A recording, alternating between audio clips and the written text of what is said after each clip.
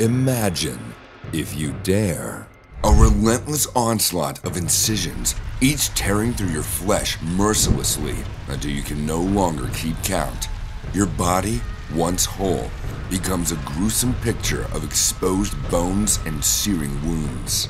Bound by unforgiving restraints on a wooden frame, every nerve in your body screams for mercy, while your eyes witness the horrors your executioner inflicts upon you. With each passing moment, your existence hangs precariously, as if suspended by a frayed thread, until you've eventually plunged into eternal darkness. In that chilling moment, you become a mere memory, a tragic casualty of the brutal punishment called Lingchi.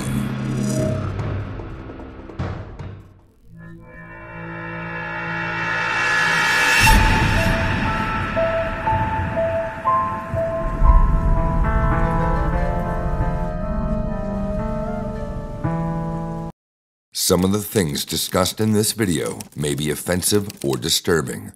Viewer discretion is advised. Ming Dynasty. In the chronicles of Imperial China in the 10th century, a dark chapter unfolds in the distant past, involving one of the deadliest punishments ever to have graced Chinese history, the Lingchi, also known as death by 1,000 cuts. During the reign of the second emperor of the Ming Dynasty, the Xuanwen Emperor from 1398 to 1402, there resided a trusted bureaucrat of the esteemed Heinlin Academy, Fang Xiaoru, who held the position of teacher to the emperor himself. Despite being well aware of critical challenges faced by the imperial throne, Fang Xiaoru remained a loyalist to the Xuanwen Emperor. Meanwhile, it was an era overshadowed by the looming threat of Zhu Di, an uncle to the Xuanwen Emperor, who harbored ambitions to seize the throne, compelling the emperor to flee. But when Zhu Di, the Yongle Emperor, took over the throne, he needed to solidify his newly acquired power. Thus, he commanded Fang Xiaoru to draft a proclamation affirming his ascension to the throne. However, in an act of unwavering defiance, Xiaoru refused to comply.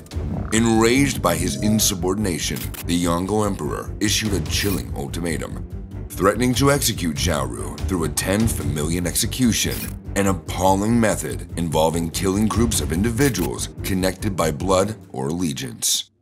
However, undeterred by the looming threat, Fang Xiaoru accepted his impending execution and was sentenced to death by the Lingchi. The Lingchi penalty was a horrific execution that entailed binding the condemned individual to a wooden frame. At the same time, an executioner inflicts a series of cuts, tearing deep into the body parts until the prisoner's last breath. It was a punishment reserved solely for the most heinous crimes, such as treason or murder.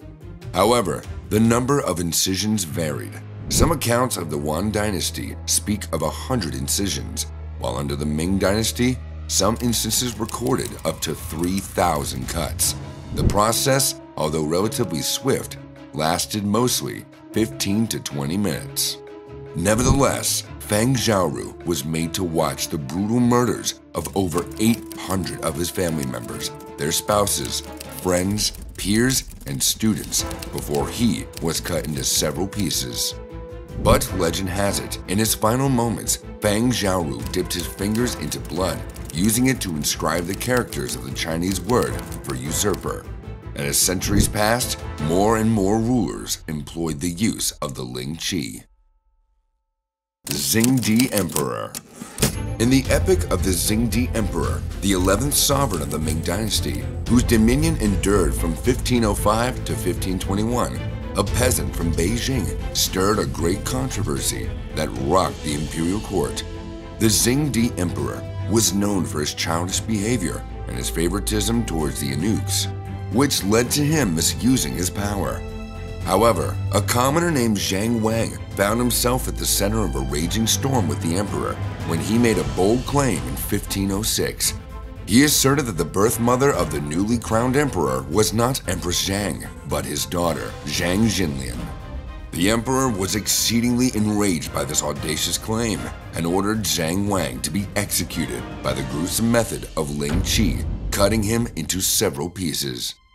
But despite the Xingdi emperor's favoritism towards the eunuchs, one of his trusted and powerful eunuchs, Liu Jin, met a tragic end in 1510.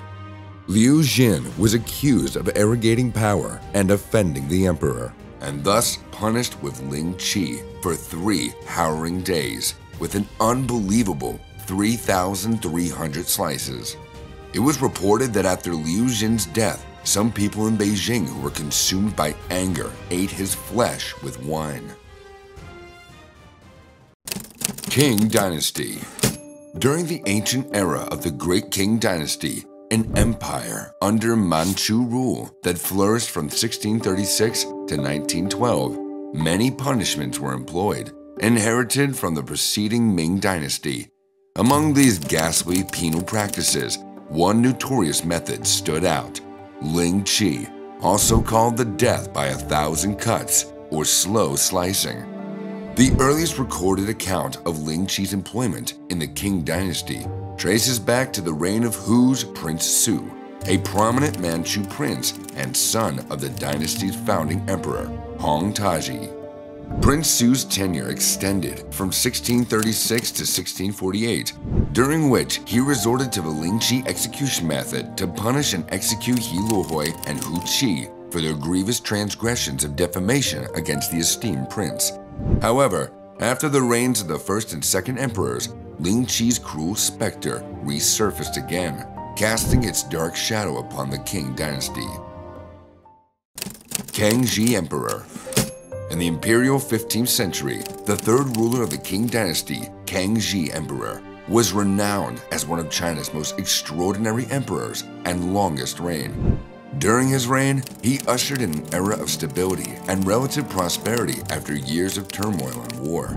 Yet, amidst his notable achievements, the Kangxi Emperor employed resolute methods when faced with offenders and rebels who threatened the Qing dynasty's authority. And in 1674, Gang Xingzhang, one of the feudatories alongside Wu Sengyu and Shang Xingjin, dared to rebel against the reigning Qing dynasty. However, this audacious act sent anguish through the imperial court, prompting swift action from the Qing armies, and in 1676, Gang's forces were defeated, while the other 2 lords managed to evade capture. However, Gang Xingzhang's treachery would not go unpunished. In 1681, the Kangxi Emperor issued a decree for Gang's execution on treason charges, subjecting him to the brutal method of Lingchi, where his punishment would be exacted through a series of severe cuts.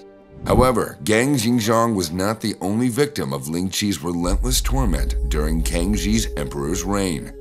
The year 1721 also witnessed the rise of another rebel, Zi Yugai, a humble duck farmer who dared to challenge the authority of the Qing dynasty from his post in Taiwan.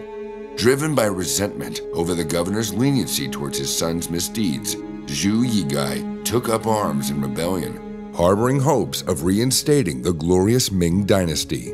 However, his aspirations were swiftly quelled, and he was exiled to Beijing, where an ironic twist of destiny awaited him. There, the Kangxi Emperor, ever persistent in maintaining his sovereignty, condemned Zhu Yigai to the severe punishment of Lingchi, subjecting him to 1,000 cuts.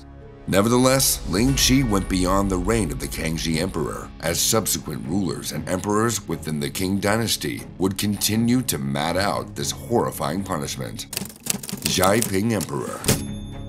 In 1803, the Xiaoping Emperor held the throne of the Qing dynasty. During this time, a startling conspiracy unfolded, planned by Chen Di. Chen Di was a chef who had fallen on hard times and hatched a daring plan to assassinate the emperor. However, Chen Di's plot was discovered before he could act, and he was swiftly captured and punished to death by the Lingchi method. But Chen Di was not the only offender to suffer under this brutal punishment under the Xiaoping reign.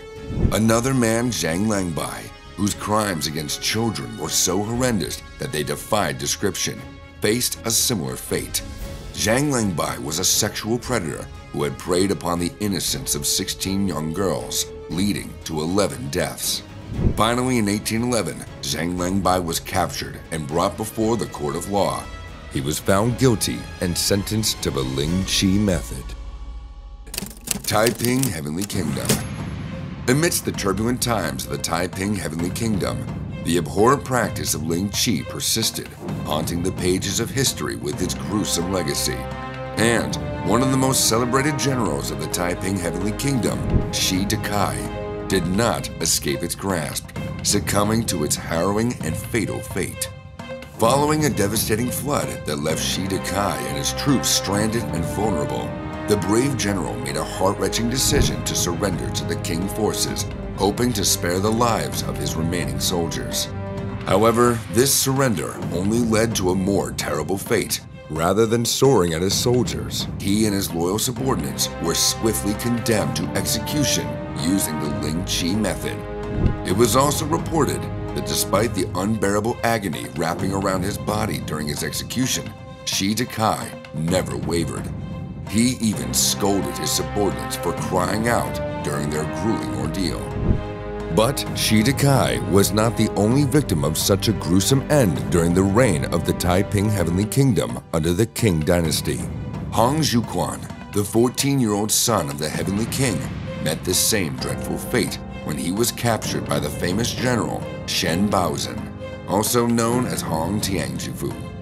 And also, in the year 1855, another general of the Taiping Heavenly Kingdom, Li Fangsheng, met his end through Lingchi at the Beijing Kashikao execution grounds, joining the ranks of those who suffered this cruel fate. However, with the 1905 revision of the Chinese Penal Code by the distinguished Shen Zhaiben, Lingchi's reign of terror finally ended, bringing the measure of justice and relief to those who had suffered its atrocities. But before its abolition in China, it had already been reported to have extended beyond the borders of China, finding its place in Vietnam's dark history. So, there you have it. That will be all for today. If you like our video, let us know your thoughts in the comments section below. And remember to hit that subscribe button until we come your way again with an insane story. Bye for now.